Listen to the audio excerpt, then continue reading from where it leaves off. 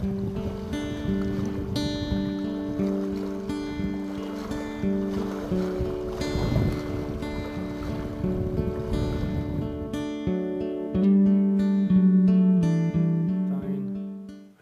pattern. Now, hook I'm using a barbless hook here. It's called a Hannock, and this is a size 6. You can use whatever hook you like, whatever you like to use for carp, because this is a carp fly. Now I'm going to use some chain bead and fluorescent orange, just to correct to flip the hook upside down. If you look, I get you one here. This is one I tied earlier. It's a basic sort of shrimpy type fly, if you want to call it that. There's the eyes, and the eyes are actually tied on top. What happens when you do that, it causes the hook to sit up like this. So that gives it its weight. And there you go. Now, the chain bead is painted. A friend of mine paints these, just fluorescent orange. Use a pair of pliers and separate 2 of the beads together. There you go. That's them ready to tie on. Now, the thread I'm using is a uni thread. Now you could use a 6/0 or an 8/0, it's entirely up to yourself. The 6/0 would probably be better. Now, 5 thread just goes with the rest of the fly. Just simply figure 8 this on top of the hook shank. Figure 8 the thread through it. Now what I like to do is to strengthen it up. Put some super glue in first. And while you're figure 8ing, this is gluing it onto the shank, making it really strong. Now you could add extra weight to the fly by putting lead on the body, but I'm just going to leave it as is. And you simply take a thread down. Now I'm going to go slightly round the bend a bit.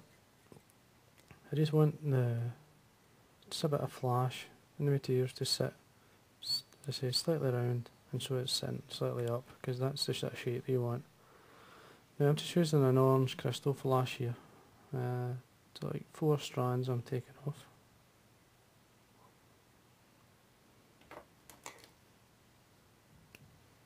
Now the length of the flash is around about the length of the hook. Just tie it over the back. 2 or 3 turns down, about say 2 to 3 mil from the eye. Sorry, from the back. Draw it back. This basically makes it really strong. And then trim. Lay that down. Now I'm going to be using a hackle, it's a saddle grizzle. I'm using one of these, it's a hen saddle. One of the bigger feathers from the top. And if you look at it, there's some basically like chickaboo and marabou at the bottom. That's going to be at the back. Just take away what you don't need. And then catch that on the side. Nice and tight. Down that area where you tied in the flash. Now you get some super glue. Just on top and the bottom. This will protect the hackle.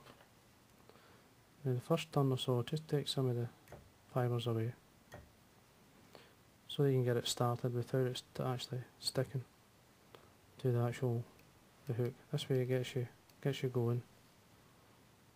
And then looking probably about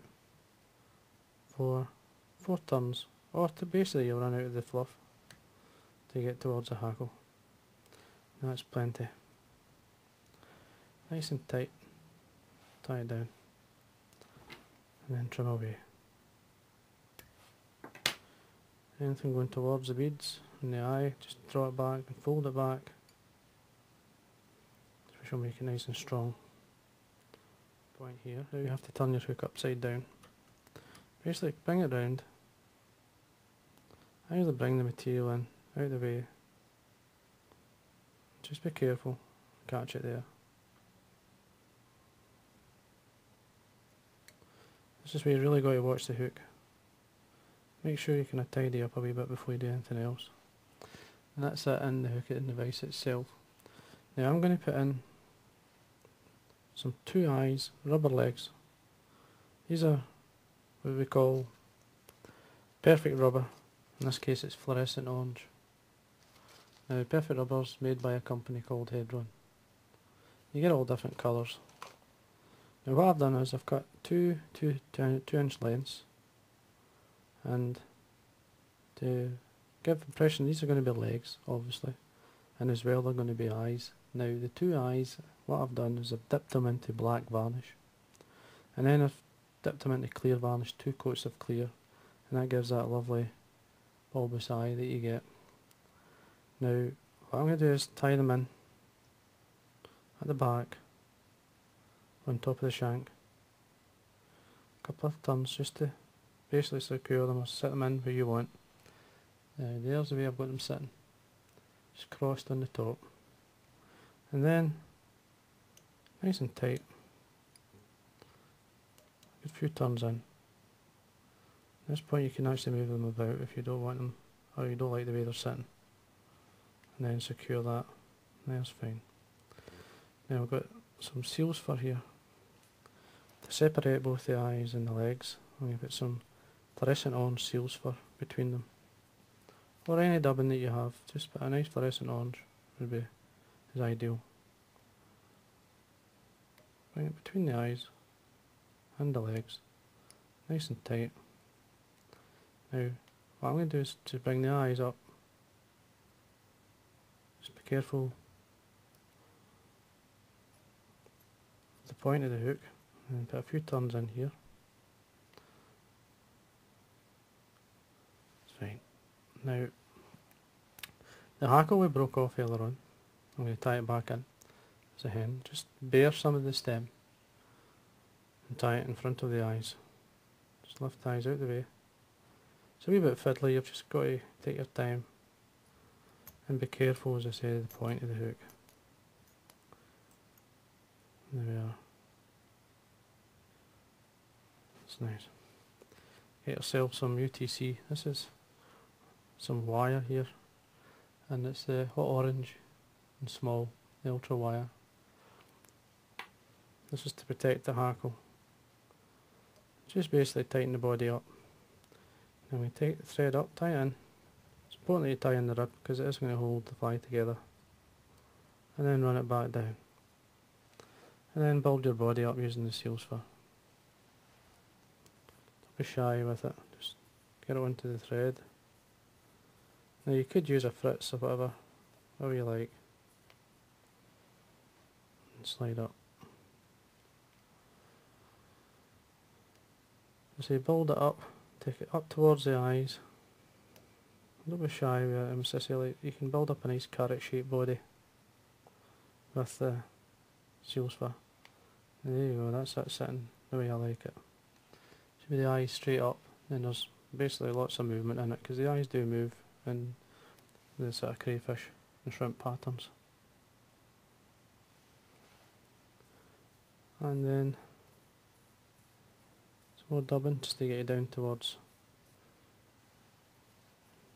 your beads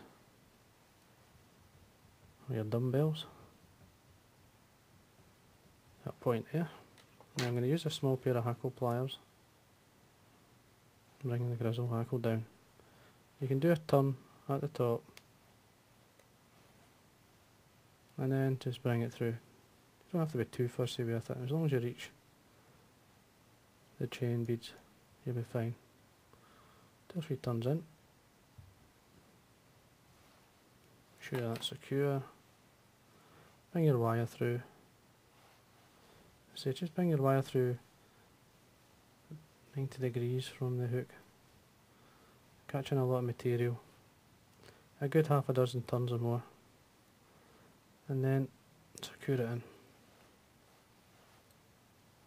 Once you've got a good few turns in there, you can bend and break off the wire.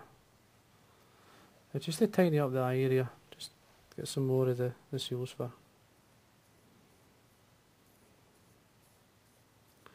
And do like a figure 8 through the eyes.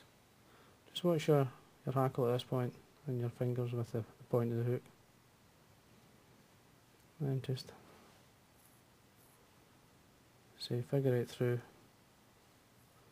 Because you're using fire orange thread, you'll not see any spaces, should be fine.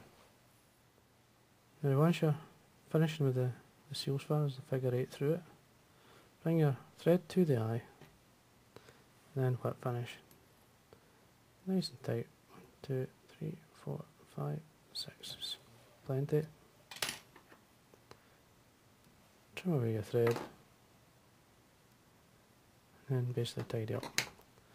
Now what I'm going to do here first, I'm going to bring some of the hackle down either side.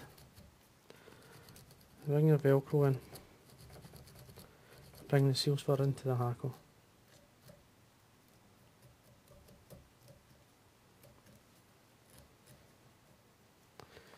And then you can trim away some of the hackle on top. Just be careful with your eyes, you don't cut them off. It's easy done.